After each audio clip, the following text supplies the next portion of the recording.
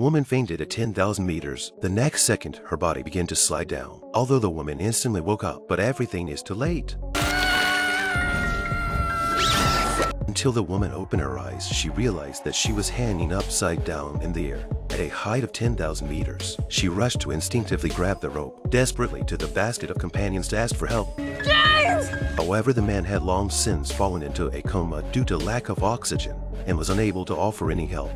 The woman knew that she could only rely on herself now, so she began to swing her legs a little closer to the hanging basket, and then by the force of inertia, she finally reached the edge of the basket and with all her strength finally tumbled in. But at this point, her companion was already dying, and she had to be rescued as soon as possible.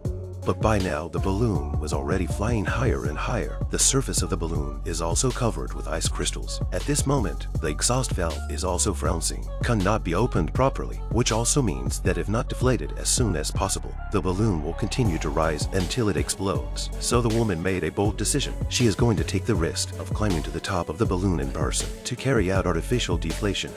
With rich experience, the woman quickly climbed to the edge of the balloon. But next, she had to face the frosty surface of the balloon, and the woman's hands have been frostbitten. As long as not careful will fall. Just when she was going to grab a side of the lanyard, the accident occurred. And the woman, because of the lack of oxygen, to be in the 10,000 meter high air to fall into a deep sleep. But then she saw the basket and thought of her dying companion inside. The woman instantly came to her senses. She then adjusted her body as best she could to regain her grip on the rope. And after struggling desperately to get her body righted, she tied the rope around her waist to prevent her from falling. And she once again climbed up on the surface of the balloon, which was still rising in altitude. The time left for her to reach the top was running out.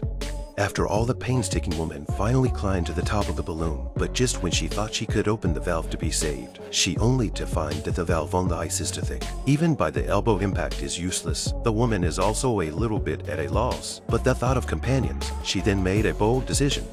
She stood up at this 10,000 meters high altitude and then stepped on the valve with one foot, although she was almost blown down by the airflow, but finally opened the valve. In order to prevent the valve from freezing up again, the woman also left her shoes on it and waited for the woman to return to the hanging basket, and the balloon began to slowly descend, and her unconscious companion woke up at that time. But not waiting for the two to be happy for a long time, the woman suddenly found that the snowflake descending speed is getting slower and slower, and even began to fly upwards. The woman immediately understood that it was the hot air balloon they were riding on that was falling at a rapid pace, and the speed was much faster than the snowflake's descending speed. She hastened to pull on the exhaust valve's rope, wanting to shake off her shoes that were stuck on it to slow down the balloon's descending speed, but accidentally exerting too much force, and at once she yanked the air valve open completely and accelerating the speed of the balloon's descent. If they fell down like this, the two of them would surely turn into a puddle of mush, and now they could only reduce the load as much as possible. So they threw the things in the hanging basket outward, and even took off and threw away their clothes. But this did not slow down the speed of the balloon's descent in the slightest. The two were about to be dropped to their deaths, but the man looked at the basket at his feet and had a bold idea in mind. He first had the woman climb up to the iron main above her, and then pulled out a dagger as she was going to cut the heaviest basket. As the ropes were cut one by one, the basket was finally free from the balloon, but due to the horror of the situation, the balloon's descent didn't slow down.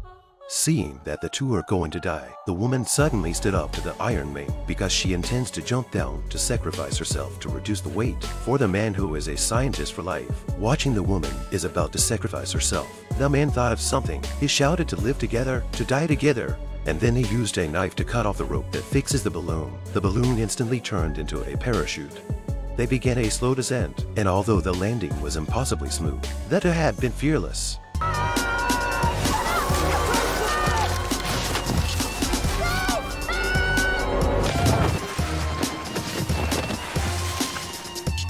It wasn't until nightfall that the woman woke up from her stupor, but she couldn't care less about the pain in her body, as she desperately tried to ascertain the condition of her man, who luckily was unharmed, and the two embraced in an emotional hug in celebration of this return from the dead.